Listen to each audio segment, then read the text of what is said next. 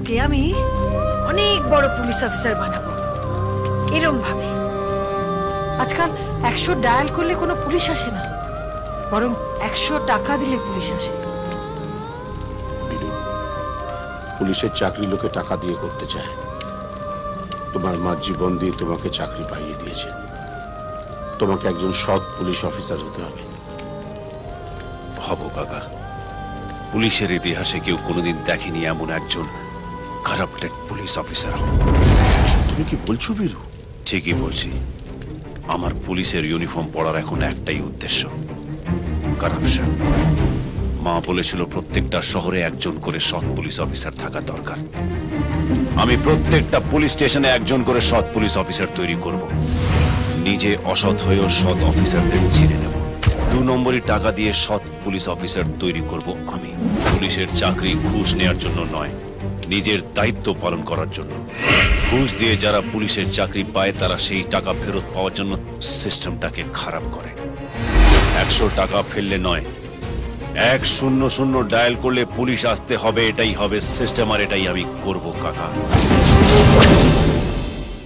সেদিন থেকেই এসিপি বীর প্রতাপ চৌধুরী একজন অসৎ পুলিশ অফিসার হয়ে গেল। সে নিজে হয়তো অসততার মুখোশ পরে সবার চোখে খারাপ, অমানুষ, কিন্তু সে তোমাদের মতো সৎ এবং ডেডিকেটেড পুলিশ অফিসার তৈরি করে। তোমরা ভেবেছিলে হেডকোয়ার্টারে বীর প্রতাপ এসেছিল অসৎ পথে উপার্জন করার জন্য। এখানকার আগের এসিপি অবিনাশ মারা গেছে, ও এখানে আসে এখানকার ক্রিমিনালদের ঠিক পথে নিয়ে আসার জন্য। সেই জন্য বীর প্রতাপ চৌধুরী এখানকার এসিপি হয়ে এলেন। প্রথম দিন থেকেই ওই লোকগুলোকে শেষ করার শপথ নিয়ে এগোচ্ছিল বীর প্রতাপ। আর শেষে বুঝতে পারলো ওদের বিরুদ্ধে সব থেকে বড় সাক্ষী হলো গোপাল। তাই এসিপি বীর প্রতাপের এখন লক্ষ্য গোপালকে বাঁচানো। এসিপি বীর প্রতাপ চৌধুরী হলো ওর মাংসপেশি আর থাবা দিয়ে সব ক্রিমিনালদের শিকার করে। এসে গেছে শালা। সততার সঙ্গে অসৎ কাজ করতে এই প্রথম কাউকে দেখছি। এই টাকাটা রেডি রাখিস, দিতে হবে। লাশের ওপর টাকা ছড়িয়ে কি লাভ মামু? আমার সাথে শেয়ারের কথা বলছে, বেঁচে ফিরবে না আজ। এই মাটি করেছে ভাগ্নে।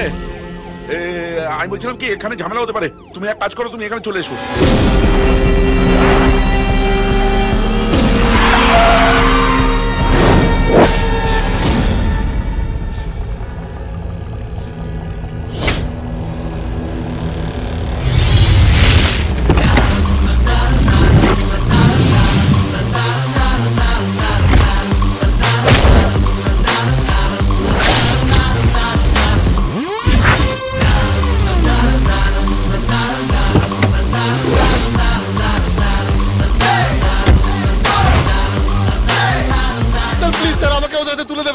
মেরে ফেলবে স্যার, প্লিজ স্যার।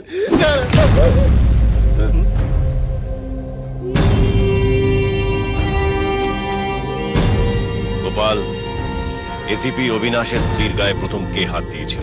আমি দিয়েছি। কি হয়েছে?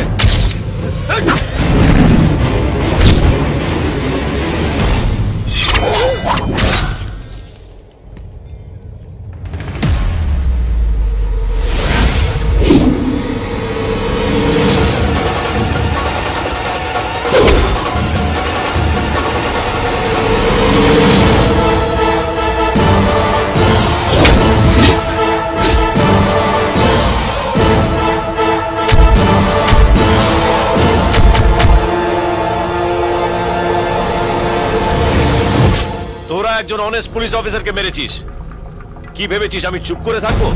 ওকে তো মেরেছি, তোকেও কুকুরের মতো মারবো এইখানেই। বাঘ কোনোদিন কুকুরের এলাকায় শিকার হতে আসে না, শিকার করতে আসে। যদি মায়ের দুধ খেয়ে থাকিস তাহলে তোরা কেউ এখান থেকে পালাবি না। তোদের এক একজনকে মেরে যদি শেষ না করে দিই আমার নাম বীর প্রতাপ নয়। ওই পুলিশের কুকুরটাকে এখানেই শেষ করে দে।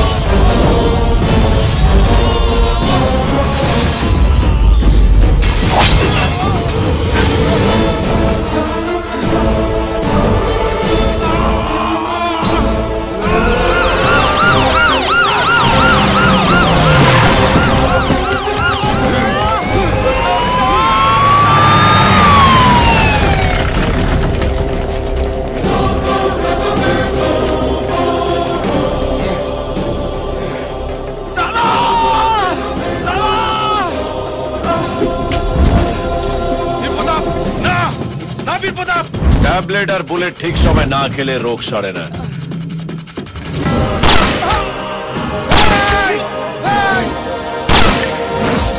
যাও ছোটটাকে মর্গে আর মেজোটাকে জেলে পুড়ে দাও। তোকে আমি ছাড়বো না বীর প্রতাপ, তোকে আমি ছাড়বো না, ছাড়বো না তোকে আমি।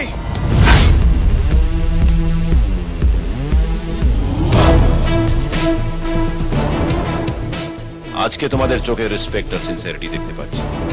স্যার আজ বুঝতে পেরেছি আমাদের ভুল হয়েছে। স্যার আজ আমরা আসল বীর প্রতাপ চৌধুরীকে চিনতে পেরেছি।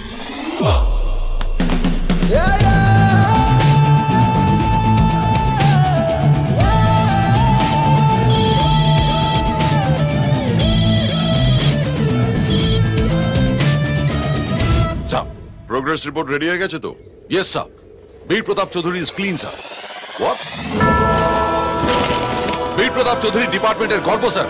স্যার আমরা আপনার কাছে কৃতজ্ঞ স্যার, আপনি ওর সঙ্গে আমাদের কাজ করার সুযোগ দিয়েছেন বলে। কি বলছো তুমি মুখার্জি? ঠিক বলছি স্যার, বীর প্রতাপ Chowdhury is tiger sir, royal Bengal tiger, যে জঙ্গলে থাকে না স্যার, কলকাতা শহরে থাকে আর কলকাতার জঞ্জাল সাফ করে স্যার। মাথা ঠিক আছে তো তোমাদের? আমরা এখন এসপি বীর প্রতাপ চৌধুরীর ফ্যান স্যার, উই স্যালুট হিম।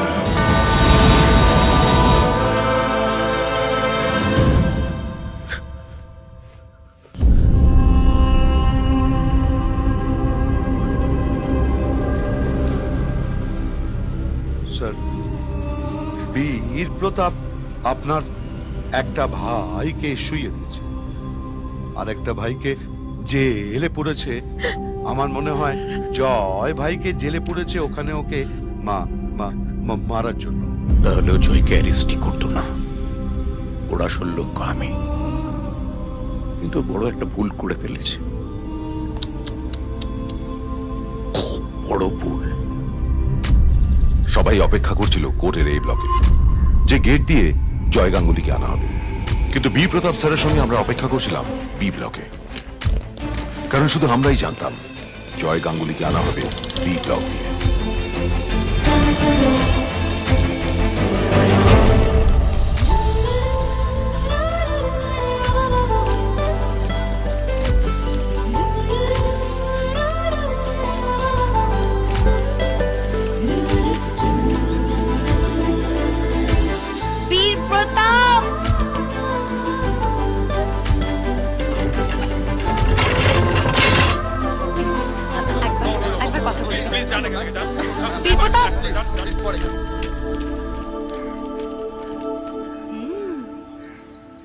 সমীর আর বীর প্রতাপ দুটোই তুমি না? ও জানলো কি করে? উনিও আমাদের মতন আপনার আসল পরিচয়টা জেনে ফেলেছে। Out out. Sir yes sir.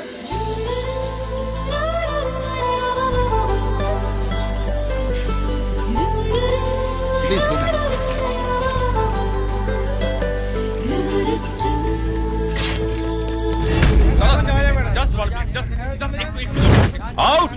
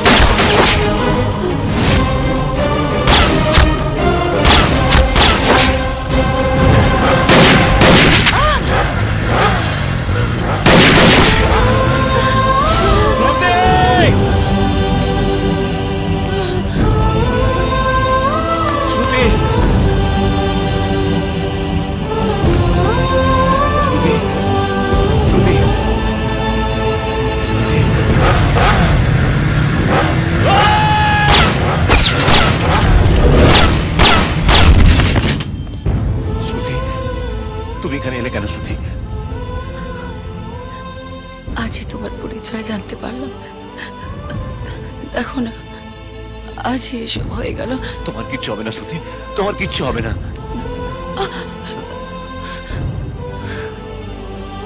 যখন তুমি কাছে ছিলে তখন তোমায় চিনতে পারিনি, আর আজ যখন তোমায় চিনেছি আমার কাছে সময় নেই। শ্রুতি, তোমার কিচ্ছু হবে না শ্রুতি। এই এই অ্যাম্বুলেন্স, এই কল অ্যাম্বুলেন্স। তুমি আমাদের ফাউন্ডেশনের জন্য খুব ভালো কাজ করছো। আমার একটা অনুরোধ রাখবে? বলো। আমাকে একবার জড়িয়ে ধরবে প্লিজ? শ্রুতি,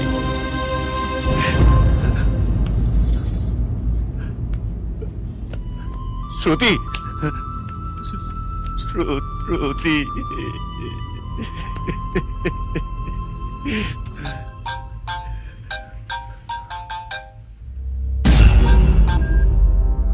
কেমন লাগলো? তোমার প্রেমিকা আর তোমার কাকার কাজ শেষ, আর আমার বিরুদ্ধে যত প্রমাণ তুমি জোগাড় করেছিলে সব আমি পিকের কাছ থেকে কিনে নিয়েছি।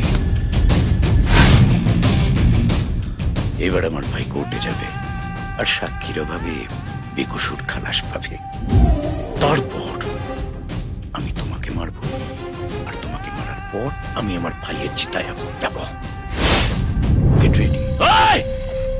সেটা তখনই হবে যখন তোর ভাই কোর্টে পৌঁছবে। গাঙ্গুলির কোর্টে পৌঁছানোর আগে আমরা ভিকি ট্র্যাক করে দিলাম। ওকে আমরা নিজেদের কাছে রেখে পুরো কলকাতার সামনে রামকৃষ্ণকে এক্সপোজ করার প্ল্যান বীর প্রতাপ স্যারেরই ছিল।